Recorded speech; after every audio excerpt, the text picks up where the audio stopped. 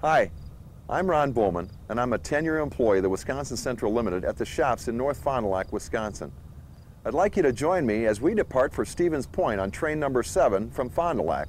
While we're en route, we'll take a look back at the rich heritage of this company, where we've been in the last 10 years, and a glimpse of the future. So come on along.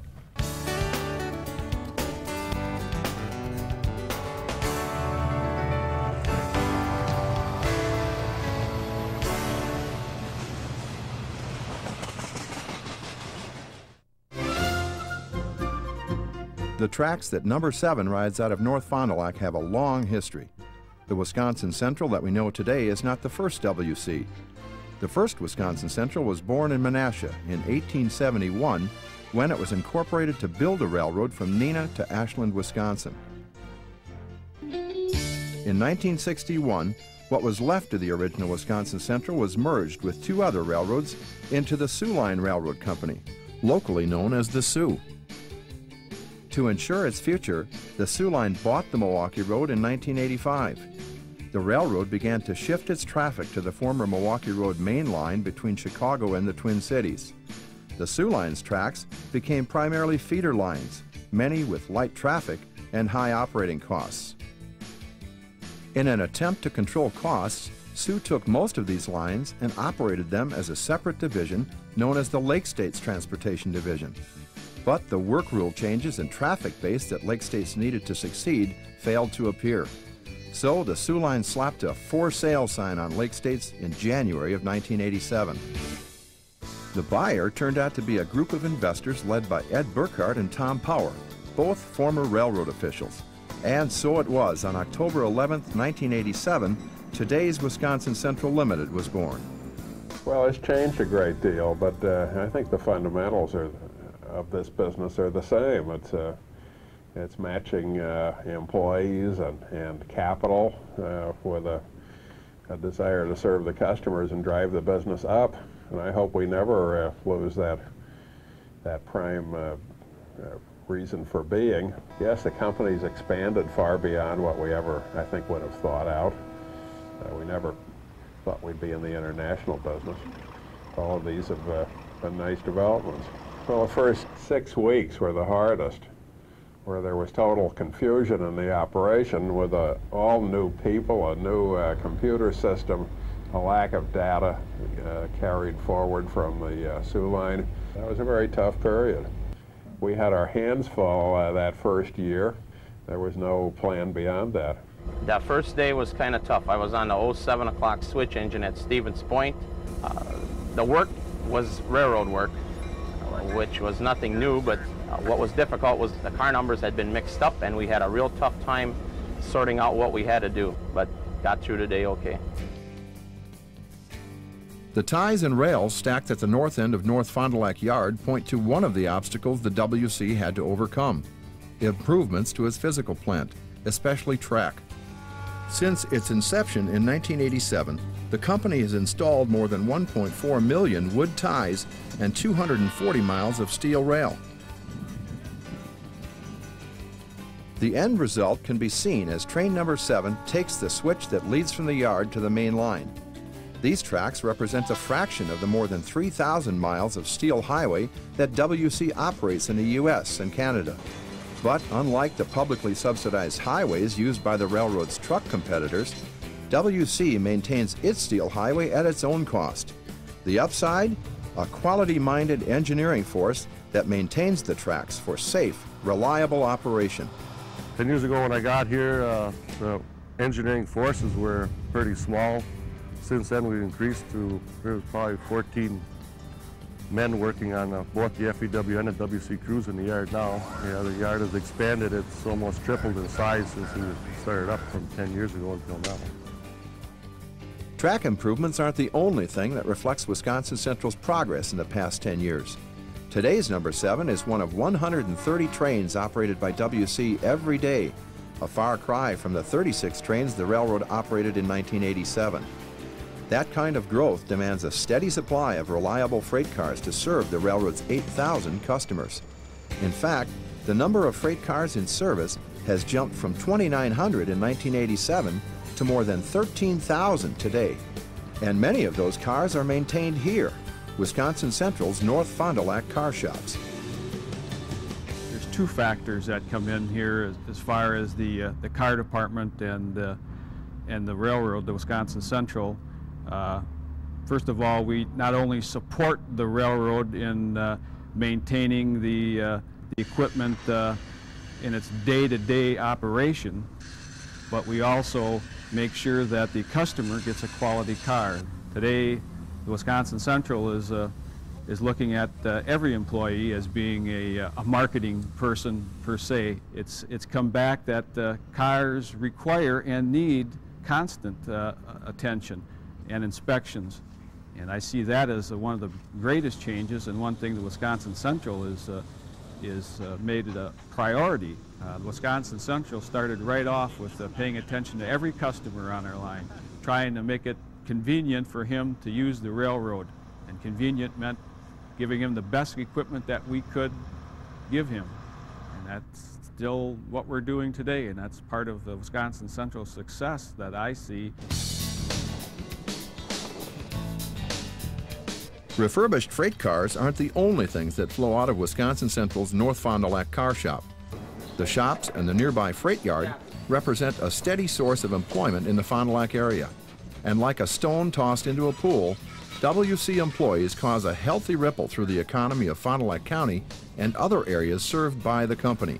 We've been delighted to see the kind of economic success that Wisconsin Central has enjoyed, because it certainly funnels off, not only in terms of additional jobs, but we have jobs that well support families. We have jobs that are using good technical skills of the employees. We have a great workforce here in Wisconsin to work with for Wisconsin Central.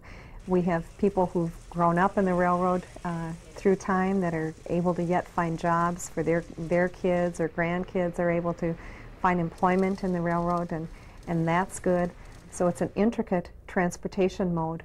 When I started here, I thought I was just lucky to have a job. I thought I'm working for a railroad again. I'm on the ground floor, and I thought this was going to be something big, but I never thought it'd be this successful. I always figured it'd stay pretty much like short line and really not get this big and this popular as it is now. When it comes to Wisconsin Central operations in Oshkosh, less, as they say, is more. With the purchase of Lake States, the WC inherited a main line built in the middle of Division Street. You've heard a place described as little more than a wide spot in the road? Well, for many years, the main line through Oshkosh was the road. For a good 25 to 30 years, the community of Oshkosh has been wanting to eliminate very distinct safety hazards in that area. There were formerly two different railroad lines and two different sets of tracks and 47 at-grade crossings that were very dangerous. So we were able, through the assistance and working together with Wisconsin Central here at the state level, I introduced an amendment in the state budget to provide for a low-interest loan that the railroad companies could compete for and could be applied for increased safety measures on their infrastructure. Oshkosh was one of the first projects that was funded by this new allotment of money that was available. It was a project that was long in the making and with a very successful end. Oshkosh isn't the only place where Wisconsin Central demonstrates its commitment to public safety. Every year, people are killed or seriously injured in grade crossing crashes. The railroad has responded with an ongoing effort to close little-used crossings, to upgrade warning devices, and to build more overpasses. And of course, Wisconsin Central is an active player in the nationwide program known as Operation Lifesaver. Operation Lifesaver is a national program that was started 25 years ago by a gentleman on the Union Pacific Railroad. I think it's a wonderful program. I average about 150 presentations a year for the Wisconsin Central. In about the 8 years I've been in this program, I've seen a great reduction in the accident ratio. Our people don't want to be involved in these accidents either. I mean, it's a trauma for one of our engineers to go through this. There's more to this factory at Neenah than meets the eye. At first glance, Neenah Foundry looks like just another industry, one that happens to make manhole covers. But to Wisconsin Central, Neenah Foundry is a customer. In the past 10 years, the railroad has achieved a nationally recognized reputation for quality, superior customer service, and market share growth. But hey, don't take our word for it. Well, my experience with Wisconsin Central has been about over the last 14, 15 months since I joined Appleton Papers. And the one thing I can say about the Wisconsin Central that really stands out from, I guess, my experience with railroads in the past is that they walk the walk, they talk the talk. They are a very quality-oriented railroad, which really just lines up with Appleton Papers' principles about quality and the way we view and work with our customers. The one thing I'll say about the Wisconsin Central, they're responsive, they are price competitive, and they're just a refreshing change in the railroad industry. Nothing rivals the efficiency of the railroad's basic premise, the concept of steel wheels rolling on steel rails. Take number 7, for example. The right-of-way we're traveling is a mere 15 feet wide, yet it handles millions of tons of freight every year. What's more, trains like number 7 haul more tonnage while consuming less fuel than other transportation modes, especially trucks. Wisconsin Central's progress is as sure-footed as Train 7's journey to Stevens Point. Employment has risen from 662 at startup to a high of 2,200. In 1996, the railroad handled a total of 464,000 revenue carloads, an increase of 235% from 1987. Intermodal facilities that allow truck trailers to be transloaded to rail cars were added at Neenah, Stevens Point, and Arcadia, Wisconsin, joining facilities in Chicago. But the company's progress isn't restricted to the original railroad acquired from the Soo Line in 1987. In 1992, Wisconsin Central's parent company, Wisconsin Central Transportation Corporation, formed a new subsidiary named Fox Valley and Western. A year later, FVW acquired the rail assets of the Fox River Valley and Green Bay and Western Railroads from Itel Rail Corporation. And in January of 1997, another WCTC subsidiary, the Sault Ste. Marie Bridge Company, acquired the rail assets of Union Pacific's Duck Creek North property. Nor was the company limited to expansion in the continental U.S. In September 1993, WCTC acquired about a third stock ownership in New Zealand's national rail system. The railroad, now known as Transrail, operates 2,500 miles of railroad and provides freight rail services as well as passenger, commuter, and ferry service. A Canadian railroad, the Algoma Central Railway, joined the WCTC family in 1995. Less than 2 years later, a consortium led by WCTC acquired ownership of Great Britain's 3 trainload freight companies and the Postal Service operations. They operate today as the English, Welsh, and Scottish Railway. And most recently, a consortium led by WCTC won the bid to purchase Australia's Tasmanian Railroad, known as Tasrail. If you go through a process like setting up Wisconsin Central, and by 1993, which is when we got involved in Transrail, Wisconsin Central was a proven success. It was doing fine. If you have one such success in the world of business, you'd like to do it again. Most people don't have 2 bites at the apple, but we found a way to get repetitive bites at that apple, and it's worked out well. And in the process, we've gotten to know a lot of extremely capable railway people worldwide who have just as good ideas as we have here, and it's been a very enlightening experience. Dusk falls as our train snakes into the east end of Stevens Point Yard, the operating headquarters of Wisconsin Central. For the crew of number 7, the future extends to the prospect of a good night's rest.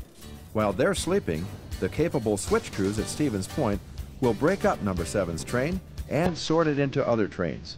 By tomorrow, many of those cars will be delivered to customers in Wisconsin, Michigan, and Minnesota. This is the realization of Wisconsin Central's mission statement: to offer superior transportation consisting of more frequent, dependable train service at competitive prices with proper equipment, accomplished by customer-minded employees. It's a goal the company strives to accomplish every day and into the future. nothing beats Wisconsin Central as a solid operation. This is the crown jewel for us, and we intend to run Wisconsin Central very successfully. We've surmounted a lot of problems of growth. I think much of that is behind us now. We've invested hundreds of millions of dollars in upgrading facilities, fixing track, giving us greater capacity. Now the challenge is to show the results that we can get from that investment. That means better service to our customers, keeping our costs down, continued good relations with our employees, all of whom are necessary to serve the customer. So we'll be concentrating on that, and again, what happens in terms of additional opportunities, well, we'll see when we get there.